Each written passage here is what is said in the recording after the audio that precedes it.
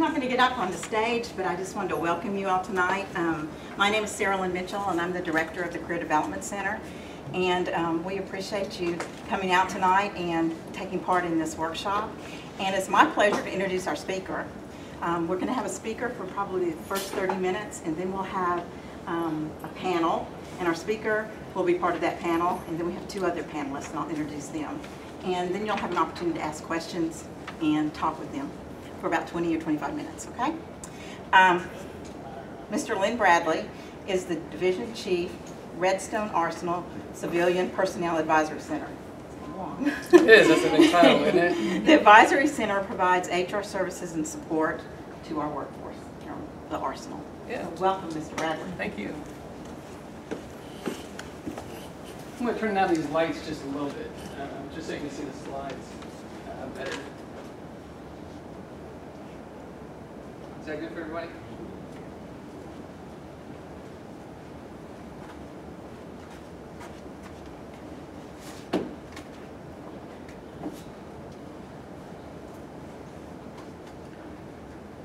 All right, so I'm going to spend about the next 30 minutes or so talking about some tips and techniques for resume writing, as well as the program that you'll use if you want to apply for federal jobs, which is usajobs.com. It's very easy to use. The information that I'm giving you is very helpful if you're applying to jobs, not only with the federal government, but also outside of the federal government as well. I work at the Civilian Personnel Advisory Center, and this is what our organization structure looks like. Our mission is to recruit, develop, and sustain a professional civilian workforce, and that's really the bottom line. My office is responsible for filling the majority of the positions here on the Redstone Arsenal. So when you apply for a position, your application comes to my office, and we screen it to make sure that you're qualified for the position before we refer you to a selection manager, which will then determine if they feel that you're a good candidate and that they want to interview you. And then if you're interviewed and they select you, that referral list is going to come back to us. And then we're going to be the ones that make the job offers to you. And then we're also the ones that are responsible for bringing you on board, making sure your pay is set appropriately, talk to you about your benefits and compensation packages that you get, and anything dealing with pretty much your first day of work, to make sure that you're ready to get into your new job. We're structured with the director's office. We have 3 divisions, Division A, Division E, and then a Management and Employee Relations division. I'm a division chief over Division E, which has 2 staffing branches, which is around I'd say probably 25 personnel that work for me, as well as a classification branch. The classification branch is responsible for classifying all the position descriptions, because we want to make sure if you're doing a particular job that you're being compensated appropriately for that job. So as I said before, the first thing that you're going to do if you're interested in a job in the federal government is you got to go find that job that's out there. And the federal government uses usajobs.gov in order to post announcements out there for career opportunities for current employees of the organization or the federal government, as well as private citizens that want to come into the federal government. And when you go to this website, that's the first page that you're going to see. And you're going to have to set up your profile. You're going to set up an account, just like you do with most websites nowadays. You're going to establish a profile. So right in the middle it says create profile. It's going to walk you through. It takes about 15 or 20 minutes to fill out everything on that. They're looking for your name, what kind of jobs are you interested in, your address, just a lot of different demographic information to sort of set up a profile for you. And then you'll notice that there's three tabs underneath there.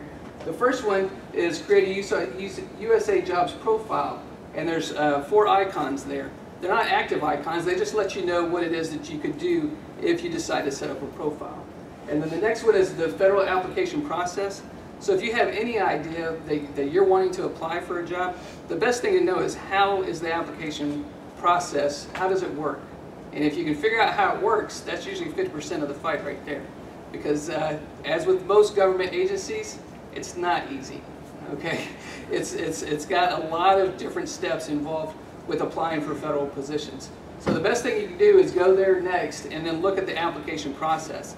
And it has different tabs that you can select, and it'll provide you with the information for each step from setting up your profile all the way to applying to a job. And then the next one it has a tab is Explore Opportunities. With Exploring Opportunities, if you click on that tab, this is something that's going to come up. And if you're a current student or a recent student that's graduated, this is great information.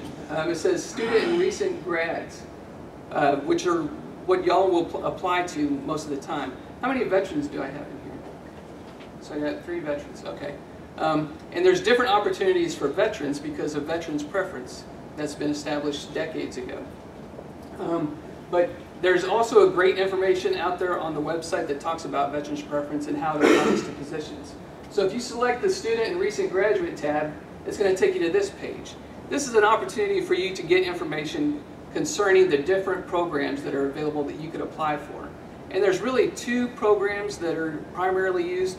There's only 2 that's really used on the Arsenal. And those are listed at the bottom, the internship program and the recent grad program. An internship program deals with you actually still being in school and still seeking your degree.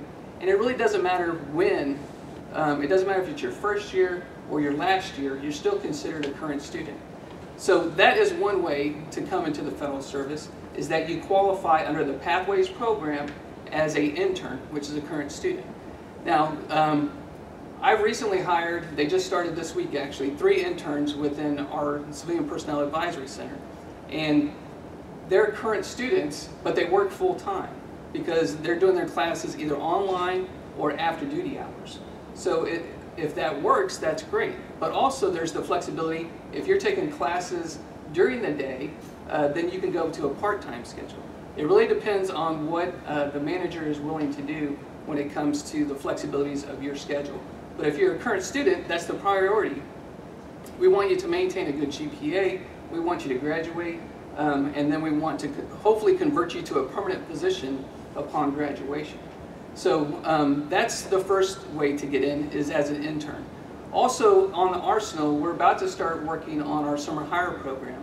Each summer we hire sometimes hundreds of students that are current students, anywhere from high school students up to students that are completing their master's degree. And we bring them on post and we put them in temporary positions for around 90 to 120 days. And that gives us an opportunity to develop relationships with the students as well as execute our mission with the student population, and it's a win-win for everybody at that point. And it gets your foot in the door as a student to see what kind of work you may enjoy, as well as to develop relationships, because sometimes those relationships will blossom into a permanent position for you if you do a really good job. So the other program that we use often is called Recent Graduates.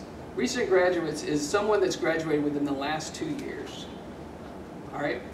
And those are permanent, not permanent, they're full-time positions that have the potential to convert into permanent positions. And it's a great opportunity for anyone that's recently graduated. We fill a lot of positions out here through that program. All right? Any questions on that? All right, so we're going to talk more now about what your resume should include, and we're going to talk about some of the things your resume should not include. The biggest and most important thing that I could explain to you about a resume is that when you write your resume, and I see it happen all the time because we scan resumes every day, you know, sometimes hundreds in a day. Keep in mind, sometimes hundreds of people are applying for the same job you're applying for. And when I say hundreds, I literally mean hundreds. Okay? So you have to be able to stand out among the crowd. And one of the best ways you can stand out among the crowd is to not talk about what you do or what you've done in the past with your careers or with your school or any extracurricular activities. It's about how well you did those things. Because a lot of the competition you have is simply talking about a position description. What were they responsible for? But very seldom do they really put in their resume how well they did it. What were the accomplishments? What did you do for the organization that you were servicing at that time? So if you're able to put that kind of information in there, that's going to help you float towards the top when it comes to, especially when it comes to managers looking at your resume and determine if they want to hire you or interview you and then hire you. All right, so the first one is your resume has to clearly articulate how your skills and experience align to the selection criteria defined by the job opportunity announcement. When you go out and you're looking for jobs on USA Jobs and you find a job that you're interested in, and if it's a student type job, if it's an intern or recent grad and you fit those qualifications and requirements, you really have to read the job announcement and you have to determine at the end, am I qualified for this job? There's a section within each of the job announcements, and it talks about what's labeled as specialized experience. You must meet the specialized experience when you apply for that job. All right? If you don't meet the specialized experience, you won't be referred to the selection manager in order to get an interview and potentially a job, because you're not qualified at that point. All right? Or if you're applying to a recent graduate announcement, but you're still in school, you're not going to get referred because you don't fit that criteria, and vice versa. Okay? So always read the job announcement. Tailor your resume to that particular job. The good thing about USA Jobs, it allows you to store up to 5 resumes inside of the program itself that you can modify, you can tweak, you can do all kinds of stuff to showcase your talents to the HR office first, because we have to determine if you're qualified, but then especially to the manager, who's going to determine if they should interview you or not, or offer you a position. The next one, always tailor your resume. I talked about that. Think about which keywords you need to add based on the skills required for the position. Just one keyword can sometimes make a difference. Used to, our Army system was called Resumex, and the only thing it really did was it searched out keywords within your resume. And if some of the keywords that management came up with was teamwork, communication, meeting milestones or deadlines, then it would go out there and it would pull that information, and then that's what would determine the referral going to the manager. Well, now it's not done that way. You have to read the announcement, you have to tailor your resume, you have to upload your resume, and then you have to answer an assessment questionnaire, and then from there you have to make sure all of your other supporting documentation is uploaded. If you're a veteran and you're applying through Veterans Preference, you're going to have to make sure your DD 214 is there. If you're a disabled veteran, you have to have the VA memo. If you're a student and it's an education requirement, you have to upload your transcript. So there's a lot of things that you have to do just to get over that first hurdle to make sure your package is complete when it comes to our office before we send it to the manager. So you want to make sure that when you're writing your resume, look at the job announcement, look at the questionnaire, and see what are they looking for this person to have in order to fulfill the duties of the job. And then pull some of those keywords out and make sure they're applicable to your particular history, your work experience, or your academic experience, and place those in there so it stands out. Okay? Study the announcement and focus on the requirements, skills, and qualifications. If at the end of that research, by looking at the announcement, you get to a point and you say, I don't think I'm qualified for this, then I would suggest that you don't apply for the position. Because if you're applying for a position that you're not qualified for, you're taking up your time, okay? And you're going to take up the office that I work in, you're going to take up their time by reviewing resumes that aren't qualified to begin with. All right? But there's a lot of jobs out here that I'm sure that you're going to be qualified for. The big thing is don't ever give up. All right? Just continue to apply for those positions. Sometimes it takes a while before you can actually get in. All right? So the HR office and the selected officials often receive dozens and even hundreds. I talked about that. I mean hundreds. Like, it's not uncommon nowadays for us to have to review 500 resumes for one job. And that takes a long time to do. The first step involves quickly skimming through the submissions and eliminating candidates who clearly are not qualified. So when you're doing your resume, you need to look at it and ask the following questions. Can a hiring manager see my main credentials within 10 or 15 seconds? There's 2 ways that you're going to be offered to put a resume out there for managers to look at. One is uploading a resume, and then one is building a resume. I always encourage you to build the resume within the USA Jobs Resume Builder.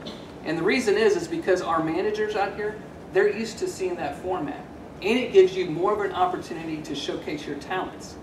How many pages is a common resume nowadays? How many pages? 1 or 2 pages, right? Okay.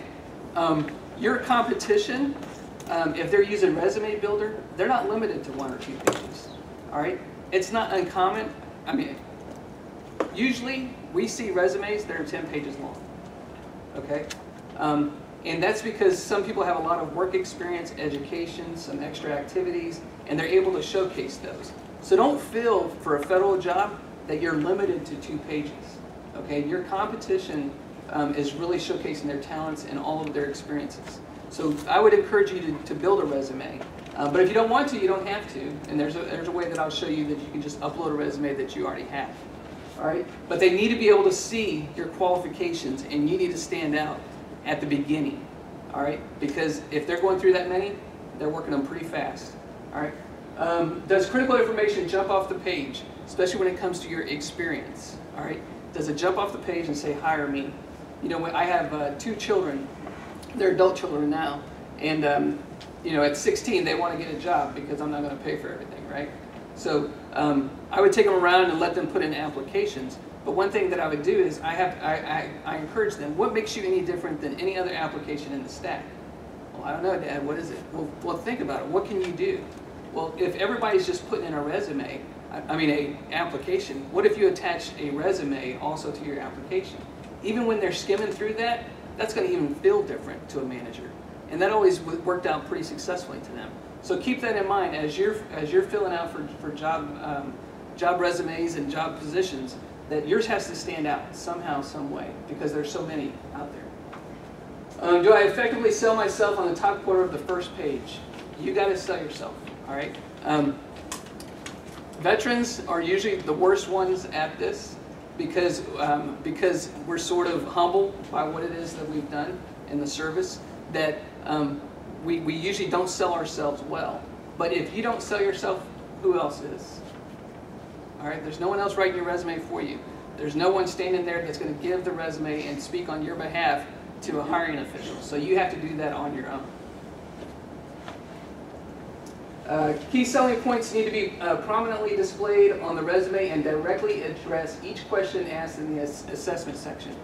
When you go to a job announcement in USA Jobs, usually over on the right-hand side, there's a tab that talks about the assessment. All right, and then there's a link. You can click on that link of the assessment, and it will bring up the assessment in PDF format.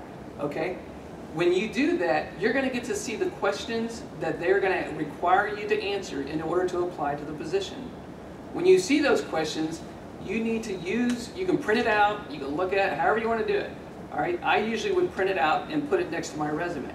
And I would say, okay, what skills do they need that I currently possess? And if I currently possess those skills, do I need to, do I need to make it more clear within my resume so it stands out to the selecting official that I'm not only qualified, I'm the best person for the job?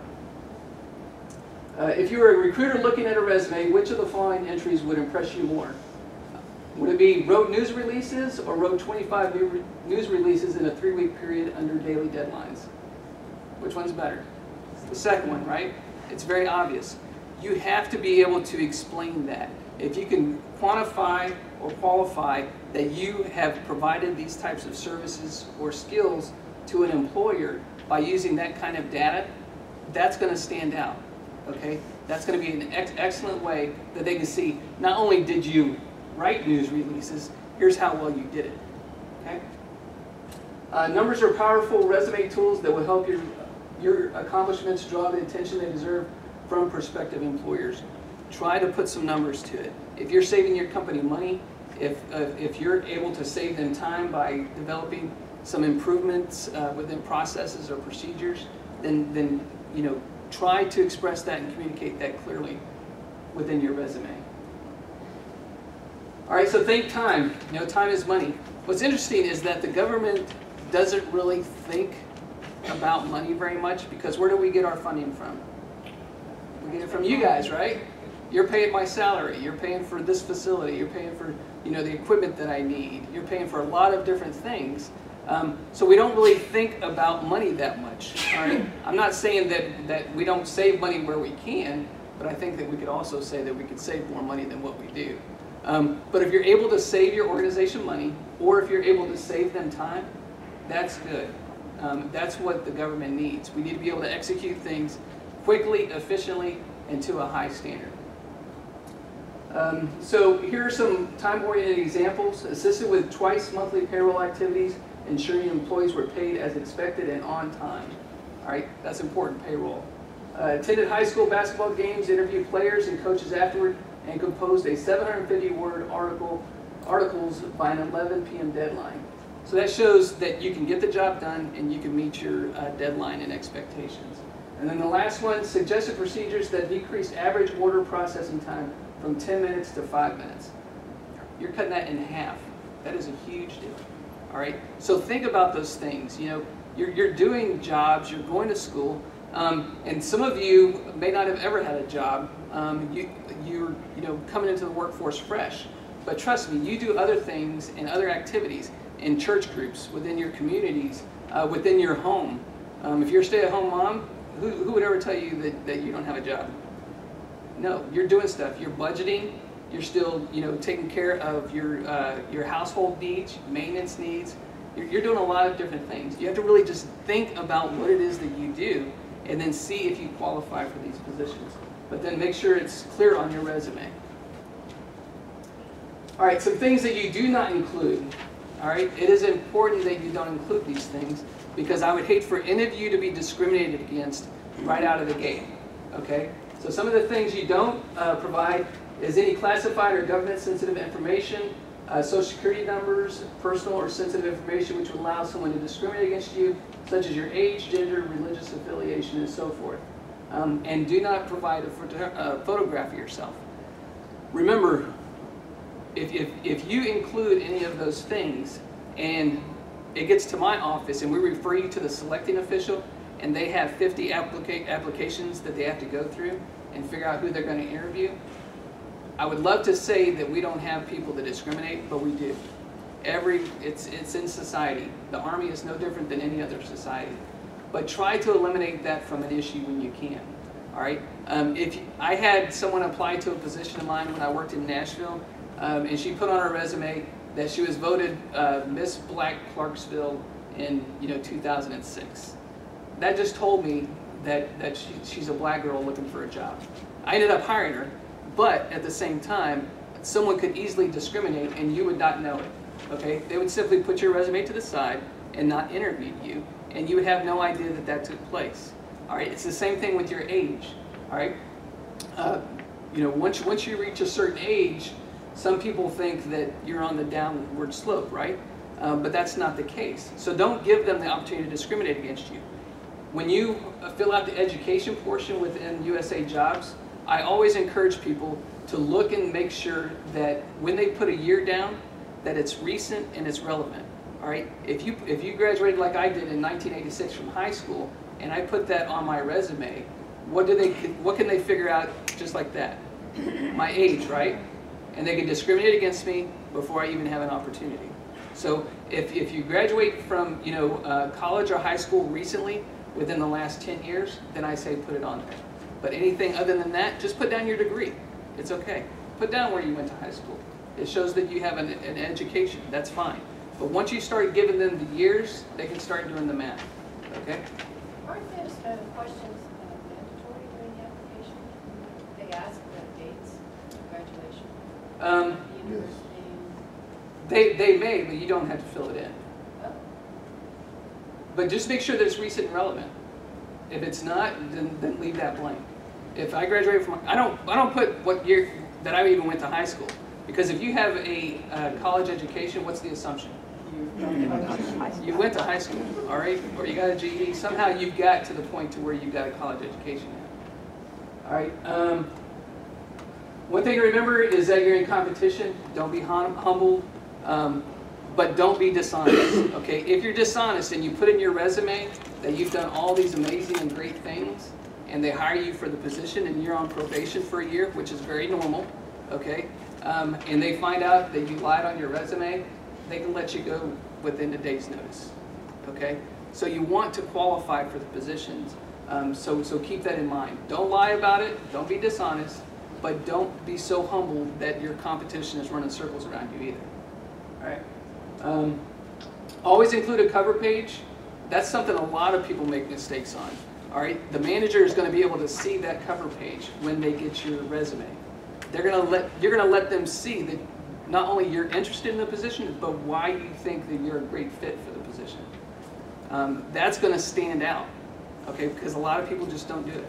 They just take the easy way. It's just like my kids with an application. They take the easy route, but the competition, the good competition, is going to always include a cover page. And you can save those cover pages within your documents within the USA job site too. So you don't always have to start over. You can just tweak it, modify it to fit the different jobs that you're applying to, upload it, and you're good. Don't waste your time. Just make sure you look at the job opportunity announcements and make sure you're qualified for the position. All right. So uploading and building resumes, once you get your profile built, that's going to be the next step. You want to start building and working on your resumes in order to apply for positions. All right. I wouldn't even worry about going and looking for jobs until you get your resume straight within the system, as well as any documents that you need to upload. So it allows you to store, like I said before, up to 5 resumes, which is really actually a lot. And you can access those from anywhere. Okay, as long as you access them on your phone, you can access them, on your tablets, your iPads, your computers. You're able to get in there because you'll have a username and a password, and you can access it from anywhere. And then you have 2 choices: you can upload or build. I always recommend that you build because our managers out here are more familiar with the built resumes. The format is easy to read on how they build it, and you're given a little bit more space and room in order to expound on your experience and your education. All right, so uploading a resume, we talked about the traditional resume. It's 1 or 2 pages. Just keep in mind you may not be able to adequately capture all your experience and education on just 2 pages. You may need more, and it's okay. If you want to write it out in Word and transfer it into the system, through PDF or Word, then you can do that. That's perfectly fine. But you may need more than 2 pages. And then uploaded resumes, they have to be less than 3 megabytes. I have seen someone, believe it or not, we had a discussion in my office the other day, that uploaded a resume that exceeded 80 pages. 80 pages. It's a book. Really? I'm surprised the federal government has not yet put a size limit on the size of a resume. But it's there, and we still have to go through practically the whole thing to see if they're qualified. But it's definitely cumbersome. If I'm a manager, all right, if I am a selecting official and I'm sitting at my desk and I grab a resume that has 80 pages, what do you think I'm going to do? I'm not going to read it, I'll be honest with you. I don't have that kind of time. I need to fill my positions fast with the most qualified people. And if I pick up that big chunk of paper, I'm thinking some things. All right? I'm thinking, what would I get myself into if this person is willing to write a resume that's 80 pages? All right, so please don't do that. And then you have to save it in the following formats that are listed there. So this is what the website looks like after you build your profile. Okay, so this is my account on what it looks like. At the top, you'll see that you're logged in, with your name. If you need help, there's that little help button up there, and then you can do searches. Up here at the top where it says keywords and location, that's where you can actually search for jobs from this particular page. And then on the left-hand side is the different things that you can do within your profile. All right, you can go back to the home page, you can look at your profile, your documents, and then, what's that name? Your username and password. You can change those things. All right, so from here, you can see different jobs that you've applied for, as well as the ones that you were selected for or referred to or whatever. So this is the last job that I applied to that actually got me the job here. And then you can look at saved jobs. If you go out there and you find a job that you like, but you're sort of in a hurry, you can save that job, and it's going to go right in there. All right. And then you have saved search. The professional sports players, the NBA, the hockey, some of these stars in Hollywood, they have agents, right? Well, you're going to be no different when it comes to USA Jobs. You're going to have an agent out there for you. All right. It's an automated agent, and it's a really good tool. And the saved searches, you can go out there and you can put in the criteria of the type of jobs you're interested in, And then every night at midnight, your agent's going to go walk the streets out there in USA Jobs, and they're going to pull these jobs for you. And they're going to put them in an email, and then they're going to send them to you. That's pretty good. That saves you a lot of time. All right? And the more you get familiar with it, the more you're going to like it. And you're going to say, wow, I don't have to go search, because they know what kind of job I'm interested in, they know what kind of pay grade or pay that I need, and they know where I want to work at. And they're going to give it to you. All right? So use that tool. It's a really good tool. All right, so in the documents page, this is where you have your resumes. All right, so you go to documents, and at the top you have resumes and other documents. So this is the page that it looks like for your resumes. And for me, I have a total of 4 that are there. The first one you can see is a PDF file, and so that's an uploaded resume. All right, you can upload all 5 if you want to, or you can have a mixture of different types, either built or uploaded. All right, and then you can see the next 3 over are those that I've built within the system. The interesting thing is that here, you can't edit this one, right? Because it's a PDF file. You'd have to download it, put it in Word, edit it, and then upload it again. So that's why I try to encourage people not to use the uploaded resumes. But here, guess what? I have that option. I can actually edit these resumes anytime that I want. Okay? And if I start out with just one, and I build one, you know what the cool thing is? I can copy it. All right? And I can make another one. And then I can make another one. All right, so you don't have to start over and build each one, but you can build 5 different resumes for 5 different jobs. Okay, so keep that in mind. So when it's time and you're ready to actually upload or build a resume, this is the icon that you'll have. All right, yours would be all blank, and this is all you're going to have. When you touch that and click on it, it's going to give you an option. You can either upload the resume or you can build a resume. So building is, once again, the preferred method. It's an easy tool. It allows you to structure the resume that is easy for your HR specialists, which work for me, to see the format and determine your qualifications relatively quick. All right, that's a good thing. All right, when they're looking at 400 resumes. All right, and they can move you to the pile of where you're going to be referred. All right, and then also we talked about the managers are familiar with it. It covers all areas that should be included with a traditional resume, such as experience, education, and references. It's all very easy, it all flows very smooth, and if you fill it out completely, you're not going to miss anything. Allows you to view, edit, duplicate, and delete stored resumes. The federal employees average around 5 to 10 pages. That's very common. I think my resume right now is like 14 pages. But remember, the reason is because we're not talking about just what we do, we're talking about how great we do it. All right? Everybody does a great job, so we have to be able to showcase that, because that's going to make the difference between just a normal applicant and a superstar. And then, I mentioned before, you can access them anytime. So to build one, you're going to have to name it first, and then the next thing, let me see. Yeah, you're going to name it, and then from here you're going to add work experience. You're just going to click on that button, and this is what your work experience looks like. All right, you're going to start at the top, and you're going to fill in all these blanks, and then you get down here. You got a 5,000 character limit. Okay, so that's a lot of space. That doesn't mean take up all of it.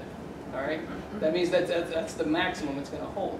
If you can showcase your talents in 1,000 words, I mean 1,000 characters, then do it. All right, if you're able to do it. If not, then use all of it. The next thing is that you're going to add your education, and then you're going to add your references. It walks you through every step. And as you're building this, it's also building it in the background so you can see it at the end. And then over here are the other things that you can add if it's necessary. It's not required. If you have any other job-related training, the key is job-related. If you go to Athens State and you're taking courses that are directly related to the type of job you're applying to, I would list those courses. Don't depend on your transcript to speak for you all the time. All right? Your language skills, if you speak a different language, organizations and affiliations, publications, and anything else that you want to add, you can add in there as well. All right, so that's the resumes. All right, uploading a resume is really simple. You click on upload, and it's just like anything else you've been doing for college and everything else. It's going to bring up the file selections. You select which file, you click upload, and it's there. It's that simple. All right. So with documents, you're also going to need to upload some documents in order to ensure your application is complete.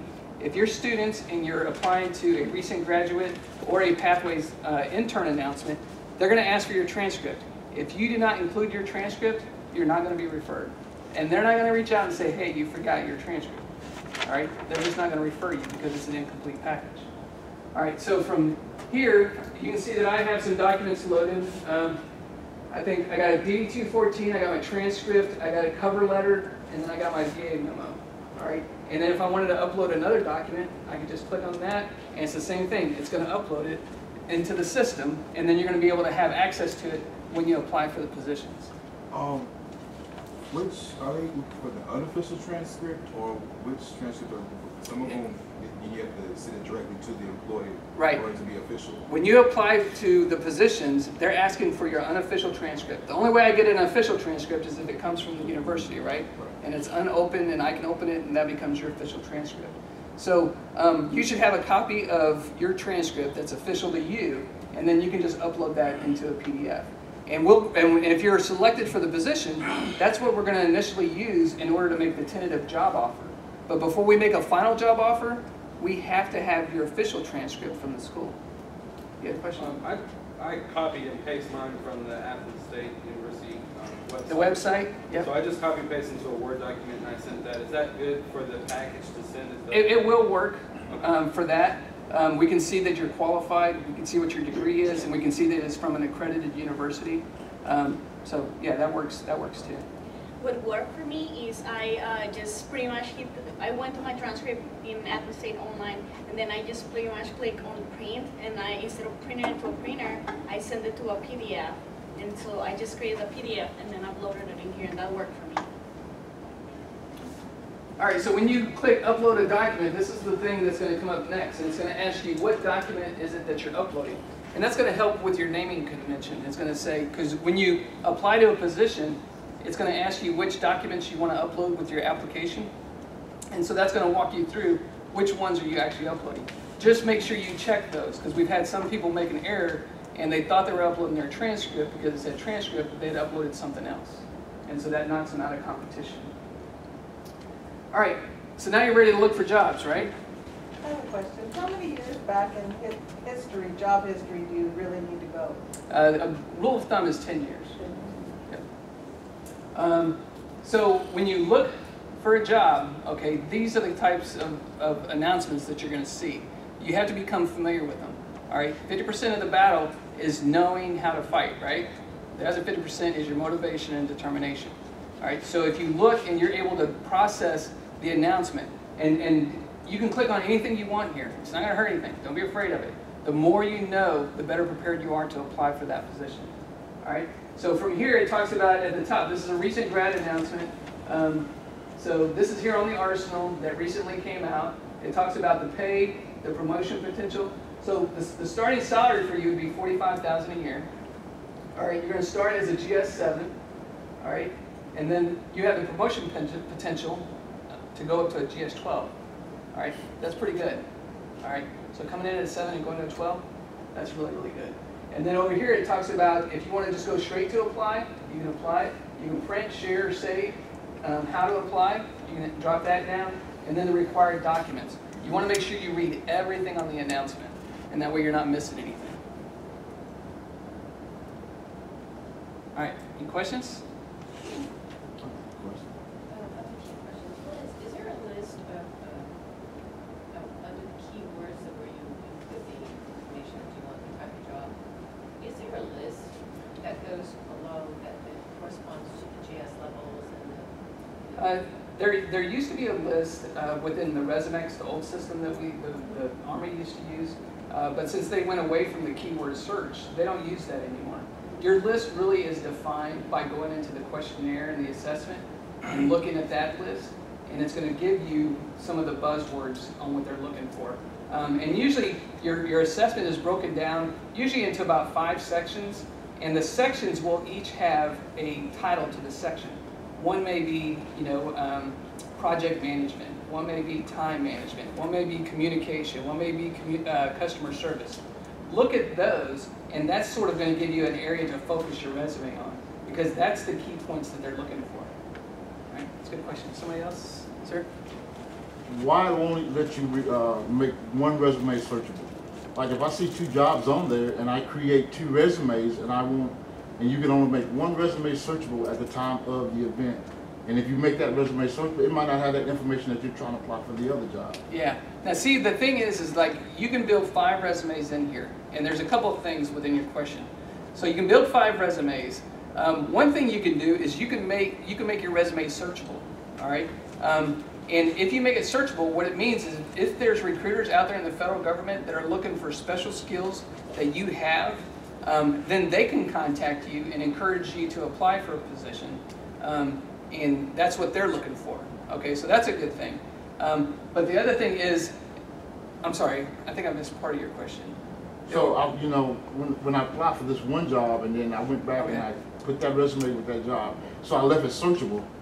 But then I had another resume that I wanted to apply for another resume. I would have to make it searchable. When someone says that if you make one searchable, they can't see the other one. Okay, so when you apply for a job, and let's say I'm sitting at my computer tonight, and my focus, my job tonight is going to be to find a job, right? That's my permanent job for the next 6 hours. I'm going to go out, I'm going to look for these jobs. And let's say I find one that's looking for a human resources specialist job, and I'm qualified for that job.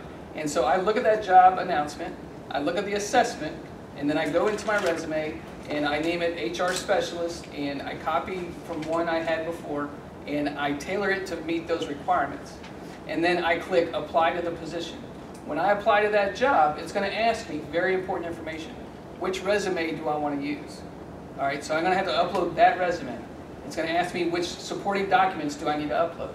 So I need to make sure that I use the appropriate documents that I need to upload, such as my transcript or whatever else that the job announcement's requiring. And then, because it's going to take you from USA Jobs to a tool that's called Application Manager. And when you go into your Application Manager, that's where you do all of that. All right? And then once I'm done with that one, and I close it out, okay, it's going to pull all the information I asked it to pull, and it's going to load it for that job. So then I keep looking, and I find another job that I want to apply for, okay? And I apply for it, and I make some tweaks to a resume. I copied my HR specialist one, I tweaked it, I made it, you know, tailored to that job, and then from there, I'm going to do the same thing, but I'm going to use a different resume. I can continue to do that as much as I want, okay? Because it's pulling that data in. Now, if you make a mistake before the closing date of the announcement, you can go in there and you can change the resume. And what's going to happen is it's going to take the last resume you loaded. Anything else before that, resume-wise, we're not even going to consider and look at. So you have some time to do that. Which reminds me, don't wait till the last minute in order to apply for jobs, okay? Because sometimes the tool or the system may go down, you may have an emergency that comes up, whatever the case may be. Always apply in enough time, okay? Any other questions? You were mentioning not divulging information that you might be judged on. The disability section, is that possible to be judged on? Like, because some employers may not want to hire somebody with a disability. But some really want to hire. Are looking for them. I Yeah. realize that. So, do you say yes? Do you say no? Do you say I don't want to answer? When it comes to disabilities, I always say be honest with your disabilities. Because if you're not and you show up, then you know there's accommodations, there may be some additional things that cause some problems. Be honest with your disabilities. Any other things? You don't mind? Oh, almost done. Well, I just want to make sure we get some of the questions to the Okay. panel too, Yeah, but definitely. go ahead. You mentioned you can apply to many positions, but how does a recruiter, if you get like 5, 6 applications from the same person, how would you view that for different positions? For different positions? That happens to us all the time. We have different people apply. I mean, we have a person that applies continuously. It's still okay. There's nothing wrong with that. Some managers may get turned off about it. If you're not a good candidate for the position, they may get turned off. But it doesn't mean that you're not qualified for the position. And under the qualifications, sometimes if you meet 4 out of 5 of the requirements, you just don't apply. When in doubt, if you're on the edge, apply to the position. Mr. Bradley, thank you. And we're going to continue with questions, but I want to put the panel up there and you can ask questions to any of them.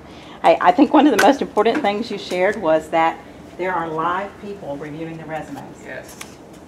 I mean, there's kind of a general thought out there that it's a computer generated review, but it is not. Live people. It is live people. Trust me, they work for me. All right, and we pay them very good in order to look at your resume, because they're going to look at the same stuff you're looking at. None of it's a secret. They're going to look at the specialized experience in the announcement, and they're going to look at that assessment. All right, and they're going to determine if you're qualified. And if you're qualified, they're going to move you on. All right. Keep in mind too, the assessment that you fill out, it's a calculated score. And if you don't score among the best qualified, when I say that, we're talking about 95 points or higher. Okay, if you don't score 95 points or higher, sometimes you won't be referred either, because we can only have referred the best qualified. And if we have 400 applicants, you know, probably 100 of them may get pushed over and referred. Very good. Thank you so much. That was wonderful. I mean, you went over some great things and tips for us. So we're going to have a panel, and you can ask questions of the panel. And so Mr. Bradley's going to be part of the panel. And for those of you who don't know them, this is Dr.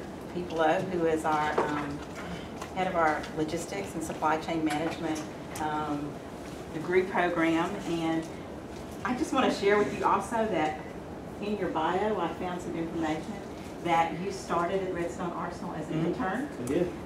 It didn't include the year, so I'm not going to do that. But he was the Director of Security Assistance at Redstone from 2001 to 2010 before he became a professor for us, and we're so happy to have him at the university. And some of you may have had him and not met him, so he's here tonight. And he's a great advocate for students, and so I know he can be helpful if you have questions. And then also we have Martha Anderson, and Martha graduated from Athens in December 2015 with her degree in accounting, and she started her accounting career in 2014 at Semina, I never say that right, and then she moved on to SAIC, and she recently landed the position that she really wanted as an auditor with the Defense Contract Audit Association here on the Arsenal, and she's going to share some of her efforts and what she did to get the job. And we'll start with you. We'll start with a question on, and he mentioned this, that you should keep applying. Can you talk a little bit about, I'll let you start talking and then they can ask questions, all three of them. But talk a little bit about how many jobs you applied to before you got the one you wanted. A lot. I can remember on top of my head, you know, how many jobs I applied, but I applied for a lot of them within the last probably 2 years. And one of the main tips that I have for you, because I just went through these, you know, through all of these USA jobs processes, I just got hired. I have been in my current job, I call it dream job, because I was really looking for this job for a long time, not even 2 months. So what really worked for me and what didn't work for me is don't upload your resume. I mean, I spent most of my 2 years that I was applying in USA jobs uploading resumes, customizing it, having people, you know, different people looking at my resume, professional people, career services people, everybody looking at my resume, and I just kept going back to it, and I'm like, what am I doing wrong and what am I doing wrong? The day that I decided to create my resume in USA jobs with that really easy tool that they have, that got me the job that I have right now. So that it's you I mean, you would not believe it. It's like, you know, it's ridiculous, but that was the thing that gave me the job that I have. After all my efforts and stuff that I was changing and tweaking my resume here and there, and it will just never get picked, it will never be referred. The day that I actually created it in the tool, I got the job that I have. So just create your resume. That's the best advice that I can really give you guys. Also, keywords are really, really important. And Mr. Bradley already talked about it and how important it is. You want to make sure that for the position that you are applying, of course, that you are qualified. But, you know, as a student, sometimes if we don't have much experience, or we have some experience but it's not related to the field that you are working on right now, so you cannot put that, you cannot put some keywords, you know, for example, that are in the qualifications. Sometimes you don't have that as a job experience. So what do you do in that? I mean, putting keywords is really one of the, big nightmares, or one of the things that you really need to spend more time on it. So what I did is actually some of the qualifications in the job announcement that I applied for, I didn't have work experience, but I had reviewed that in actually my classes. So I graduated in accounting, so there was some, auditing keywords in my announcement that I didn't have experience. Well, guess what? I went to the relevant coursework under my education and I put them in there. So I could really get, like a complete match when, when they were reviewing my resume and everything. Like almost every, of course, I made sure that I was qualified for that position, but I can tell you that most of the keywords in that announcement were in my resume. And they were not all because of my experience. They were also part of because I had taken that coursework in Athens State and I put it in there. So you don't necessarily feel like if you don't have it as a work experience, then you're screwed and your resume is not gonna exactly match. Well, there's other areas in your resume that you can actually put that, if you have it. Wouldn't that be the same, Dr. Peplo, even for logistics and contracting? A lot of times they don't have the experience in those two areas, Yeah, but so you've gotten it in the class. Yeah, and it's difficult. A lot of times that's what students run into. They lack that functional experience. But as Lynn said, that's where it gets down into the narratives. I want to read how you're going to make my job better. I've had instances where students have said, well, all I've ever done is worked at Chick-fil-A or worked at the Gap. Well, if you've done that, you have financial management experience, you've managed inventory, even if you're an assistant shift leader, you've managed personnel. A lot of it is translating what you may think is insignificant and being able to translate it to the duties that Lynn was talking about of any particular position. So what you should never do is dismiss any of your experience because maybe the pay you received, and instead look at exactly what you were doing. And again, I think, as I said, I have a individual, she was one of your peers for many years. We constructed a resume for her, and I think she's only been out here 4 or 5 years. She's already at 12, going on 13, and started out exactly sitting where you're at. Had done nothing but a bank teller. And so she was a bank teller, and wasn't Gap, Old Navy, and an assistant shift leader at Chick-fil-A. So where do you find the best language? That's just Let me share something interesting with you, and Lynn kind of touched on this. Research shows reviewers of your resume, on average, will have 6 seconds before they make a decision whether to read any further. And when they looked at this quantitative eye tracking data, there were really 4 main areas that they spent that 6 seconds looking on. Your name, where you're currently working, your previous, and your education. From that, they're going to go into then and make a decision whether to look any further. And that's where, as he said, I want to see in that, for example, let's say it's an inventory management position or an accounting position. I want to see something you've done well in the area of either managing money, if it were an accounting position or financial management position, or in terms of, let's say it's an inventory management position. The concepts, whether you're managing helicopter engines or t-shirts, some of the same principles are in play. So it's being able to codify that in language that really can be relatable to the position you're applying for. I don't know if that answers your question, but it does. It does. It's all relative. One of the fallacies that I've seen in the past is, I've used this term, the slinging mud against the wall approach. People put everything they've ever done from birth into a resume and then expect the reader to discern what's garbage and what's gold. And as I said, when I see that, I don't have time to do it. You mentioned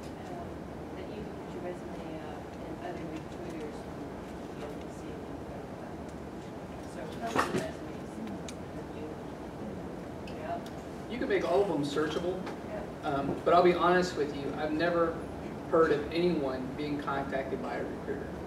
And I have never seen anyone get a job using that method. You're welcome to do it. I would assume that there's someone out there looking, or they wouldn't put it there, but I've never seen anyone actually get the payoff of doing it. We couldn't hear the question. What? It's about putting the resume out there to make it searchable for recruiters that are out there looking in USA Jobs. They will mostly do that if it is a very, very, very unique skill that you have, especially when it comes to working overseas. A second language, like an Arabic language, they would be very apt to contact you. But I don't know of anyone that's ever been able to capitalize on that method. I see a lot of jobs on there. A lot of them say that they require 2 to 3 years of DoD related experience.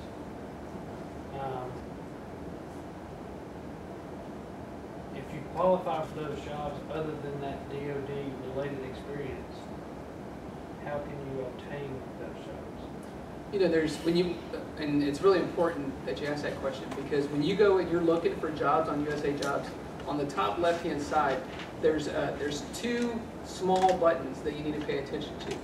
One of them is if you're a current federal employee and you're looking for jobs. The other one is for the private sector, such as yourselves. All right, you need to make sure you're clicking on that one. When you click on that one, that's called a Delegated Examining Unit announcement. And that means it's open to the whole public to apply to these positions. And when you apply to those types of positions, those are written in terms of any experience. So it wouldn't matter if you're getting it in the federal government, in the military, or in the private sector, or anywhere else.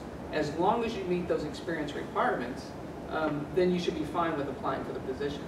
Usually what you'll see is they're looking for specialized experience of 1 year doing those types of tasks. It's not common that you'll see 2 or 3 years. It's usually just 1 year. So when you look at those, try to determine if that is something that you need, and then apply for the position. Sometimes after you apply for a position, it takes you through a series of questions. Yes. One's, do you have a bachelor's degree? And then the next one may be, do you have a master's degree? If all of those questions you're not towards the top on those answers, does that mean you don't qualify? Well, there's a couple of sections within the assessment that you fill out. When you click apply, it's going to tell you to take this assessment. And some of those questions at the beginning, they just want to make sure from the very beginning that you're qualified. And there's sometimes different ways that you can qualify for the position. You can sometimes qualify for the position based on your veteran's preference or status. You can qualify for positions off your experience. And then you can also qualify for positions based off of your education.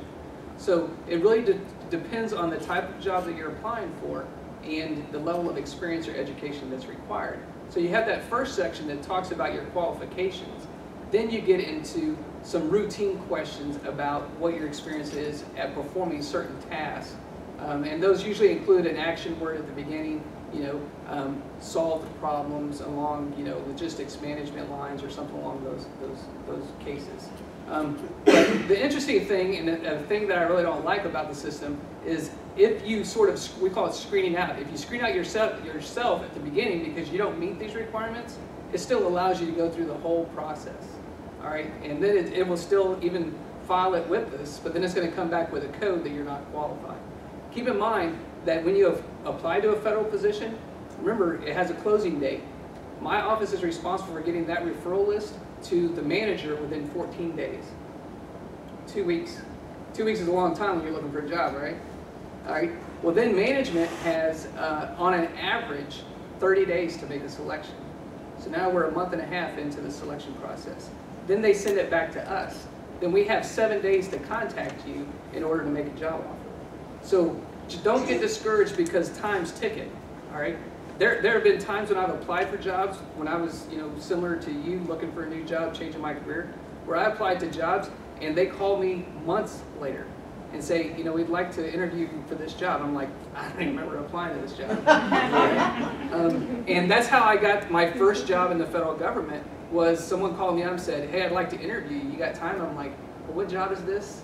I was at home, you know, in my PJs probably, unemployed. And so I said, what job is this? And I said, can I call you back in 10 minutes? I hung up, I went through my stuff, I found it, I laid it out on my table, and I was ready to go. I called him back up, he said, I just got one question.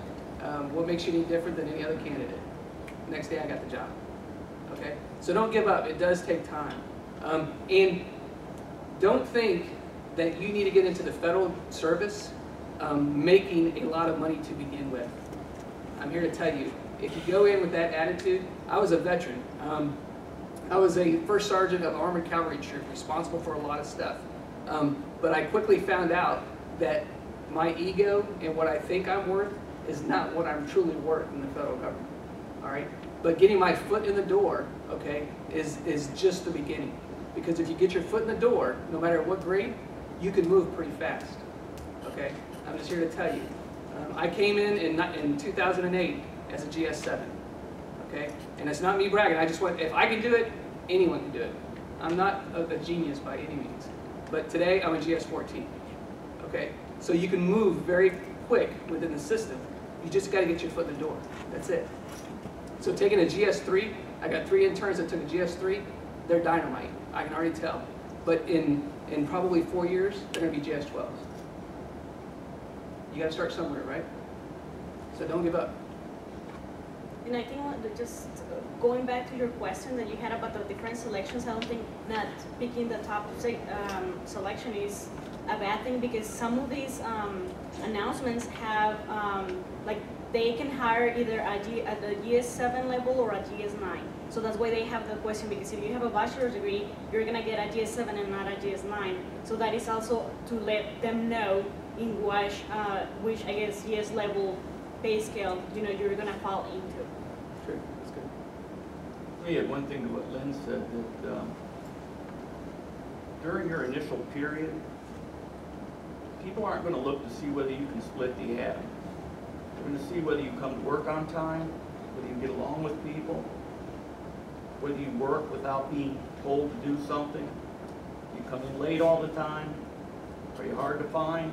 I mean, that's really what's going to determine your ascension in any organization. So as Lynn said, coming in, generally all you want is a chance to show somebody what you can do. And that's what they want to see. Cause, I mean, we have rocket science positions, but these aren't rocket science positions. These are positions that all of us can be trained to do. So again, organizations are going to look to see, are you someone they can invest in? And as I said, you may do well in an interview, but over the course of a year, they will see how you're going to function in the organization. Guys, it does take time. The application process takes time. The job that I got, I applied for it since the beginning of May, and I got contacted in August. So it does take a long time.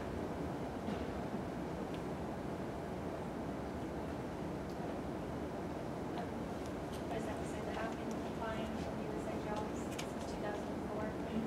So if it can't be done wrong, I've obviously done it wrong. Because I'm still applying.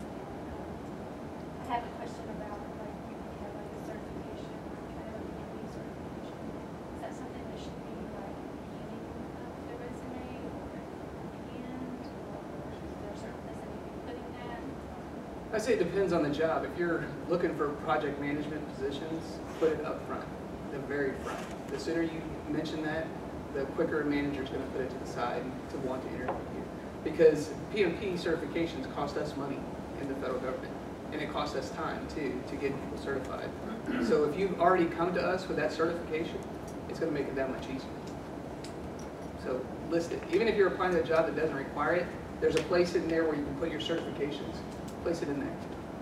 It's good. Shared just with Sarah Lynn yesterday that I'm not a fisherman, my son-in-laws are, and I noticed from them when they fish, they throw a line in all the time. They don't just throw it in one time and then bring it in and say we're going home. They're constantly throwing them in there. And even when they catch a fish, they may not necessarily keep it. They may throw it back.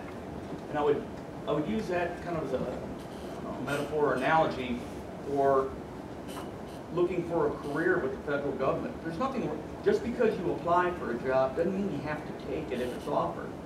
But I can guarantee you will never be offered a job you don't apply for. And what you can find in a lot of instances, it's really hard sometimes to just tell from them, from the 3 or 4 sentence vignettes, just what constitutes a position. And when you talk to the organization or the hiring official, you may find out, hey, this is a great job with a lot of long-term opportunity. And so that's why I encourage students, apply all the time, as many jobs as you see. And again, don't worry about the starting salary, because I don't know anybody that's planning on staying at that starting salary. You just want a chance to come in and show them what you can do. And I think with that attitude, as Lynn said, he's got some GS3s right now, which I'm not sure what that starting salary is. That's $22,000 a year right now. And a GS12 is what? Oh, that's, you're looking at 70. So he already has identified people that have come in, and I bet you at GS3, what are they doing? Just clerical type things? Clerical type work, that's it. Learning. What you're doing is you're learning, and just like he said, show up on time, stay motivated, don't cause problems, and do what we ask you to do. That's it. And you can go places, really. You can provide you can provide really, really good salary and benefits to your family. I give you an example. The president or the board of trustees of Athens State is a woman. Her name is Kathy Dickens. Kathy Dickens is she retired from the federal government about 3 years ago as the deputy commander of AMCOM, the highest, not just the highest female position on AMCOM, the highest civilian position on AMCOM. She started out as a GS2 clerk typist. Went to Athens State in the evening to get her degree. That was back before you had distance learning and everything. And now she's a senior vice president over at Colson. Let me ask you a question. I'm in the acquisition contract management certification. Can you talk up a little bit so we can hear the question? Oh. Yeah. I'm in the ACM program at Athens State, the certification program. So I would like to know what your opinion is on someone applying with the certification in the certification program and not the bachelor's degree program. You know, we have 2 main organizations out here that deal with acquisition. We have Army Contracting Command Headquarters, which is stationed out here on the Arsenal. And then we have the Redstone Arsenal Army Contracting Command. And they're both very large organizations, and they do a lot of hiring. One of my branches actually services both of those organizations. And one thing that they do every year, or they're planning to do every year, they did last year, is they hired 100 interns, 100 recent graduates that met the requirements of the position. And the interesting thing is you may have a bachelor's degree, and it may be in, I don't know, geology or something like that. And you can have that degree, and it has nothing to do with contracting, all right? But if you meet the requirements of the position, which requires you to have 24 semester hours of financial management classes, you can still apply and be selected for that type of position. But the key is that for those positions, you have to have a bachelor's degree. I'm not aware of any that are willing to, or that have qualifications that say, you know, certifications. It's truly a bachelor's degree that, at the minimum, that you have to have. And you have to be a recent graduate within the last 2 years. Well, this program requires you to have a bachelor's Oh, then degree already, but whether it's relative or not. Okay. But Then it sounds like that would fit the bill as long as you have those 24 semester hours. So we're already starting to work that program. So, you know, just as an inside scoop, you know, I'm not giving you anything that the federal public, I mean, the entire public won't know about soon, is that they're going to be hiring probably about 25 more jobs this year. Okay? So keep that in mind if you're going to be graduating. It's going to be recent graduates only that they'll take. what goes with keywords used? It's a contracting specialist job, and it'll be under recent grads, and it'll start out at the 7 with the target of 11. And I'll tell you, contracting command is always filling positions. So definitely keep an eye out on that. And the same thing with your summer intern positions too. Somebody else had a question. Yeah. How long, okay, when you apply for that process, how long does it take before they make determination of when they're gonna do the hiring? When they're going through a large hiring action like that, they usually have a structured training program that's going to have a start date, and that's the date that they want all of their applicants or new appointees to come on at one time. So for us, we had a 1 month window that they were willing to bring people on board. So even though you apply, they interview, they select you, you still have to go through some hoops. We call them pre-screening. We have to make sure that you have security clearance, that there's no derogatory stuff. We have to make sure everything's in the right order before we actually contact you with a start date. And sometimes those start dates under this type of program can be 30 or 60 days out, just because we're trying to get so many people to get through those hoops before we start a class. So it could take a while sometimes. Any other questions? I just want to ask your opinion about this.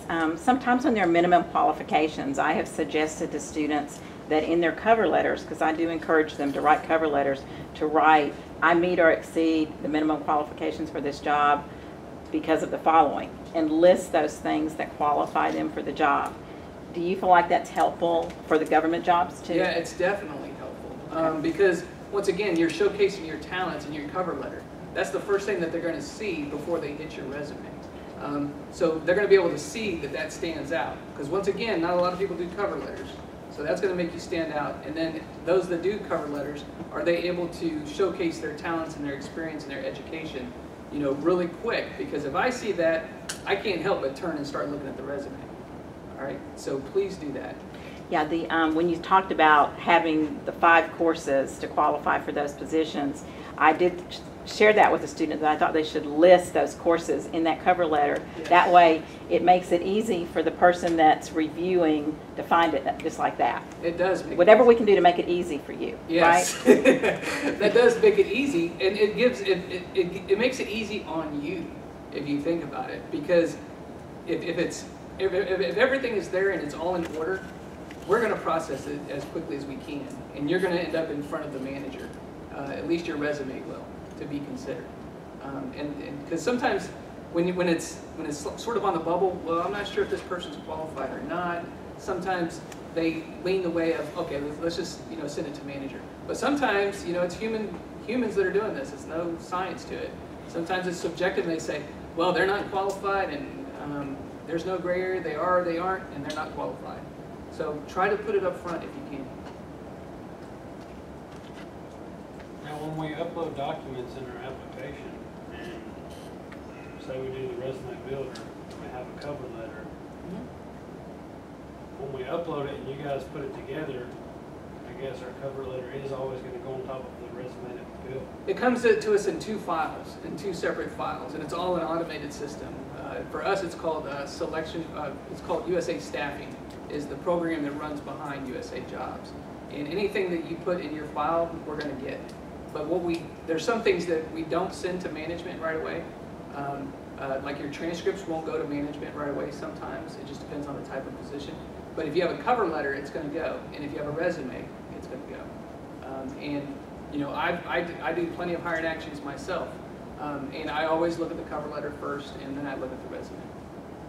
If we've been making president's list, dean's list, things of that nature, is that good to put on a resume? Heck yeah, it's good. Heck yeah. I put all my leadership and volunteer experience in the additional information section because there's not any specific section in USA Jobs to put that, so I just put it within the additional information section. I just name it, leadership experience and then volunteer experience. They mentioned that it's competitive, and I'm trying to understand why I need to hire you versus the 50 other people I'm looking at. And one of the biggest mistakes that y'all make is lack of attention to detail. What I mean by that, when I look at a cover letter or a resume that has misspelled words, inconsistent punctuation, capitalization that shouldn't be capitalized, incomplete sentences, what that tells me is that on something as important as a resume for you to get a job, that you're okay with giving me a document like this, What are you gonna do when I hire you?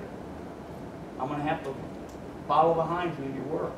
And it's simply a function of attention to detail. Look at it, have somebody else look at it, and you know, when I point these out, students say, oh man, how did I miss it? Well, I don't know, but somebody else didn't. And those are the little things that wind up separating those that get selected from those that don't. Because again, there's a subtle message there.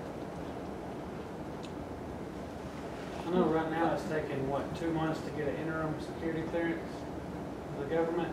Is there a way to get that before applying, or do you have to get it through the organization? Yeah, an interim is a lot faster. Mine was 1 week. Yeah, but for a secret clearance, you're going to be looking at 60 days. I have some that we still can't bring on board, and it's been 6 months.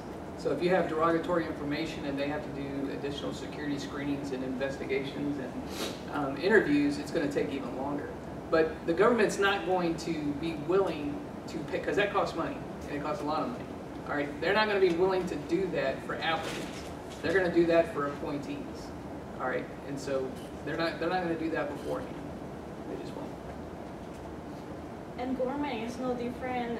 Following on what Dr. Piplo was saying, government is no different to any other job in that they also focus on your soft skills. So you want to make sure to highlight in your resume, you know, that you are able to write and that you are able to, you know, speak to different people, you know, communicate verbally and in writing is very, very important. And also communication is just like a huge thing. One of the things that I did, and I'm not sure if it worked with my case, but I think it may have, is I went to LinkedIn. I have my LinkedIn profile, and I looked for one agency that I particularly was looking at for an auditing job. I went and looked at the agency, and I found out a recruiter, and I sent him a message. He did not reply to my message or communicate it to me. However, he looked at my profile, and I could see that because you know how you get notifications of people looking at your profile. So I was able to kind of like pop up, you know, and right after that is when I got a call and I got referred right after that. So I'm not sure if that helped me, but I think that may have, you know, put my resume, you know, in the spot. Like, okay, let me look at this person's resume, kind of thing. So communication is just big. I mean, just make your way. You know, there's different things that you can do. Take a look at LinkedIn. You know, use like all the tools that career services have, which they are really amazing. I got to know about the job that I have because of them. I had already graduated, you know, 4 months after, and I was still getting the notifications from them about the different jobs. And then, you know, Laura Allen sent me this notification, and then I applied right for it. So that's a great point because I've said it a couple times now. What are you going to do to make my job easier? If I were to ask you, well, why did you apply for this job? And the answer is, well, I need a job. Well, you know, there's 200,000 other people out there that need a job. What I need to know, what are you going to do to make my job easier? And knowledge of the organization, be able to just articulate basic things, such as if you're looking at a private contractor out there that, well, I saw that you just won this contract with so-and-so. I know you're going to have some, I mean, just it doesn't have to be in-depth, but just a kind of a functional knowledge that you can be able to translate, even if it's just academic background, to how you can fit into this organization and how you can make, and again, part of it is just selling yourself, but not overselling yourself. And there's a fine line there. But he made a very good point. Do your research on the company and the organization that you're applying to, and use that information in your cover letter. Hey, I've noticed X, Y, and Z. I see that your mission is this, and your values also align with my personal values in my life. I mean, you really have to look at the full picture. And that goes a long way. I mean, it really does. Remember that your resume gets you the interview. Your interview gets you the job. So I have went as far as to apply for positions that I had no intent on taking. And it will frustrate managers sometimes. But what that did was is I know that I could do the job, and I know that I would be referred to the job because I've done it before. But it gave me an opportunity to shape and refine my interview skills. All All right. Even the job that I have now, our regional director sits with us, and I applied to a job in Mobile, Alabama, which there was no way I was going to take. That's too close to my family. I'm just honest. All right. But I was able to do the interview, and I wanted to come to Redstone, and I knew that's where I really wanted to come to. Because I like to fish, and there's some great fisheries around here. So knowing that this regional director also covers Redstone in the region, I was able to interview for that job, and actually I got selected for the position. And unfortunately, I had to turn it down, and she understood, you know, the reasoning behind it. But that gave me a connection, all right, and that gave me a relationship, because down the road they had 2 jobs here, GS13 and GS14. I applied for both of those, expecting to get the 13. Well, I got told, well, you didn't get the 13. I was like, oh, darn, that sucks. And I knew I didn't expect to get the 14, but she said, but we have something better to offer you, which is the 14. So developing those relationships is really, really critical. Shaking hands, meeting people. You know, a lot of people say you're just sucking up. I don't know if I call it sucking up for, you know, a job that's going to take care of your family and yourself. I don't consider it that. I consider it using your skills necessary to network in order to get your dream job. And there are different recruiters that come to Athens all the time, so take advantage of that. Like go there and actually meet people, shake hands, and all that, everything that he was saying. Ask for a business card. Keep in touch. Send an email. Little things. Do y'all have any more questions, or you want to discuss anything else? We've run over a little bit, but wow, I mean, really, so many good tips, so much great information. Let me leave you with one. I had a individual just recently graduated from Alabama. And it went into the federal government field, but this is going to touch on an area that many of you asked about, and that is, what do I ask for in terms of salary? What do I do when that question comes up? And what I posed to her was, I said, do you want to go to this organization? She said, I really do. I said, why? She said, well, I like their values, you know, everything I've read about them, they're a good organization, this is somewhere I want to be. So I said, well, rather than define a number, why don't you turn it around this way and instead explain that I just want a chance in your place. I want a chance in your organization. And I know that you're a good organization. And because of that, all I ask you is that you treat me fairly.